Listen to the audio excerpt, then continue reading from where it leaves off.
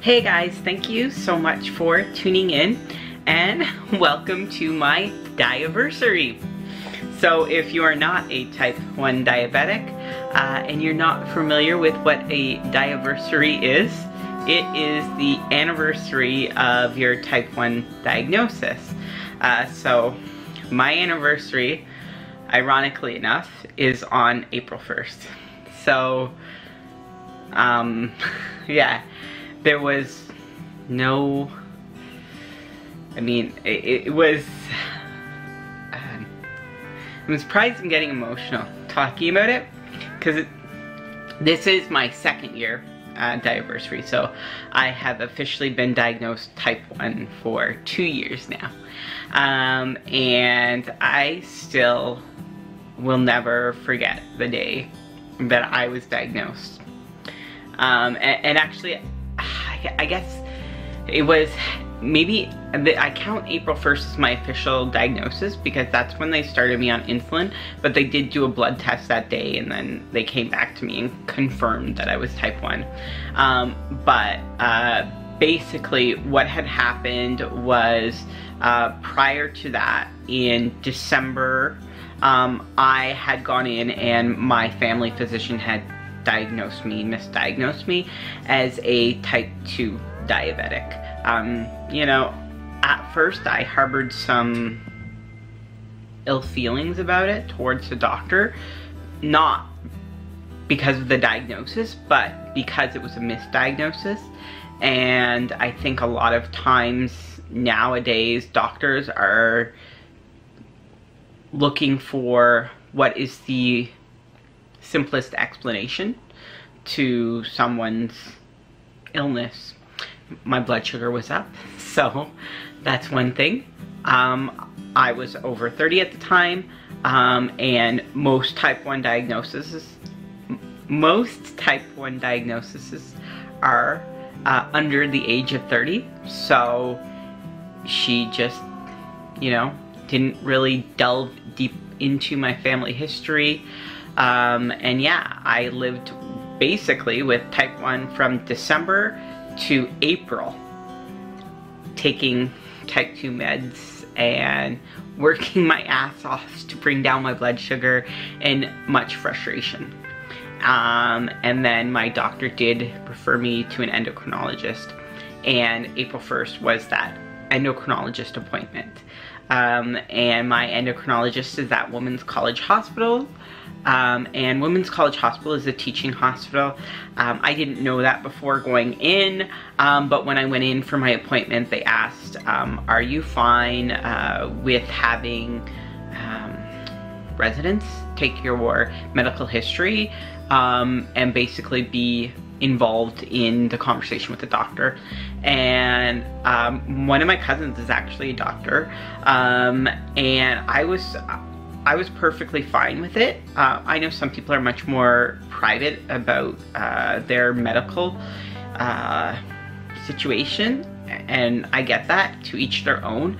For me, if they could learn anything and benefit and help other people, I am all for that. So my clinic is still at Women's College, and the last time I went in, I actually had a fellow, which I don't know enough about doctors to know exactly what that is, but it wasn't my regular endocrinologist. But yeah, she was great, and I've always had a good experience with the people at Women's College Hospital. Specifically, I absolutely adore she's advanced practitioner nurse, Leah.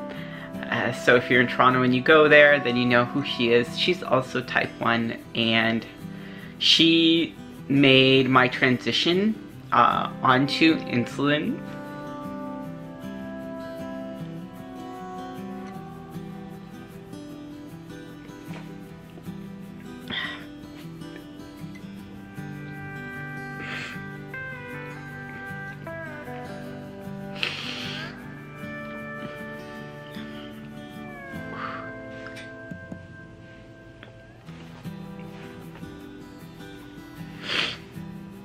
I can't believe I'm getting emotional about this. Like, I don't know if it's the actual anniversary. I don't know if it's my period's coming and hormones.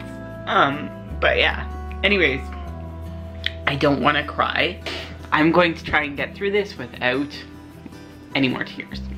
I think anybody who has been diagnosed with any kind of chronic illness will have a pity party or go through a phase of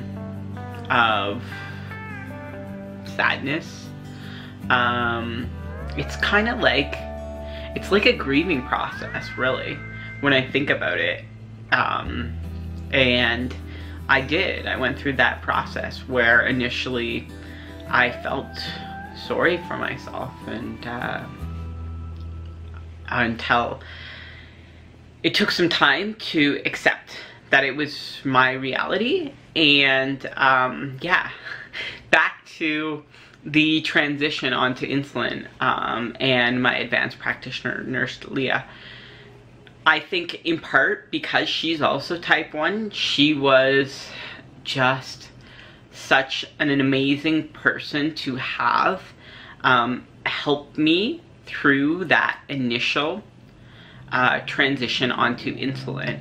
She's extremely knowledgeable, obviously. Nurses have to be. But then for me, getting advice from another type 1 diabetic was, it's like, not only are you getting advice from a medical professional, but you're getting advice from somebody that actually knows what's going on and can tell you things. So I will give an example. This was probably about a month or so into being on insulin. I couldn't get my blood sugar down, and I couldn't figure it out. I couldn't figure out why I could not get my blood sugar down. And I called Leah and I said to her, I think my body hates me. And she kind of chuckled, and she said to me, where are you in your cycle? And at that time I was tracking it, and I still track my period. And I was able to tell her, oh, I'm actually ovulating. And she said, well, your body doesn't hate you. It's the hormones are affecting your insulin sensitivity. So you need more insulin during this time period to bring you back to the levels you were at before. And she just the way she explained things to me and the way that she talked to me was very calming. And she's just such an understanding, I cannot say enough good things about her. And you know, if you're lucky enough to work with her as your nurse, you will understand. In part, but not completely. She is kind of why I selected the Omnipod. I knew that she wore the Omnipod, but I had talked to other people that use the Omnipod as well too, not just her, to make my decision on my pump, but she was in part why I selected the Omnipod. But yeah, that day was definitely like, starting on insulin was life-changing. It was life-changing in the sense that it brought me back into some sense of normality, because insulin is a hormone, and everything is out of whack. There was a period where I was very, very, very emotional when my blood sugars were running really high. And it was something that I couldn't even really explain. And even when I first transitioned onto insulin and we were getting me back into normal ranges, my emotions were just all over the map. And that was, some of it was life situational, and then some of it was obviously the illness and getting things back in check. But I would say that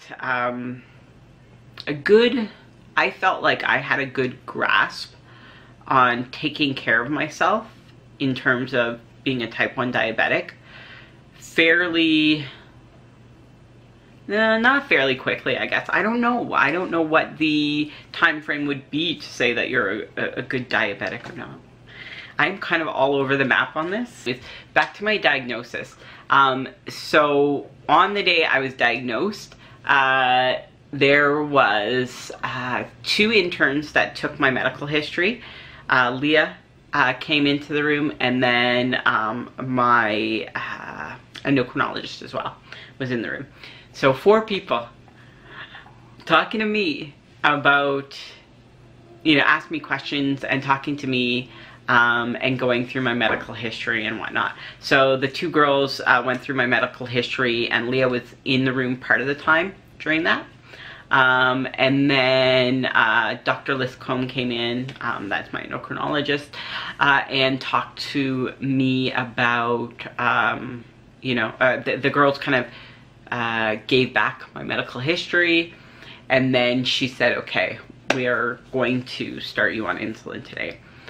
We still need to get the blood work done to confirm officially that you're type 1, but basically with her background knowledge and her many years of experience dealing with type 1 diabetics, the way that my blood sugars came on, it was very quick, and the way that basically the medication, the type 2 medication, did zilch for me, the way that my exercising and dieting had done nothing for me, she was, you know, of the belief that I was type 1. So that was how, you know, how I was diagnosed in terms of finding out that I was a type 1 diabetic. After that appointment, I don't know, there was like a sliver of hope still that I was type 2 until the actual blood test results came back, and then Leah called me and let me know, and then there was no shadow of a doubt, which in some ways is good because you know what the diagnosis is and you're all in for treating that. So anyways, back to my management. So how long I think it took me, and even right now, I'm 2 years in, and it's funny, I've met people. One of the gentlemen that I met when I went to a connected emotion slipstream, he was 45 years into his type 1 diagnosis, and he was there. So connected emotion is for people that are active with type 1 diabetes, but also in education. So 45 years in, and he still wants to be educated on the disease and what he can do and the different things available for him. So I would say you're probably never an expert because your body's constantly changing, and how it affects you is changing. So that was really humbling. So that was in September that I went to the slipstream, so 6 months in, and I learned more in a day and a half with that connected in motion slipstream about type 1 diabetes than I had learned the entire 6 months that I'd been diagnosed, and more related to like exercise and stuff, and how you how you're able to exercise with type 1 diabetes and not go low and stuff. I had learned so much there. So I would say maybe 9 months in, I was somewhat more confident about how I was managing my type 1 diabetes. But I did know, basically early on, that I was going to want to go on a pump. And a big reason is actually from the slipstream, because the people that I met, most of them had insulin pumps, and most of them had very well controlled diabetes. And they basically just said it just makes life easier, and that is true. So a year in, I went on the Omnipod, and that was another little bit of a learning curve, but luckily I had Leah there helping me put together my basal rates and whatnot, and explaining everything to me and really assisting me through that whole process. So I would say, you know, that was very, I've been blessed with the team that's been around me in terms of my medical team, and really with Leah as my advanced practitioner nurse. She's been amazing. But yeah, that is my kind of diagnosis story. I think I talked about it before in a vlog when I first started vlogging, but figured I would do another video and talk about it on my 2-year Diaversary. So thank you so much for tuning in. If you like this video, please give it a thumbs up. If you haven't already subscribed to my channel, please do. So if you're a type 1 diabetic and you're watching this, let me know when your Diaversary is down below, and also how many years you've been diagnosed a type 1 diabetic. Thanks so much for tuning in, guys, and I hope you have a fantastic day.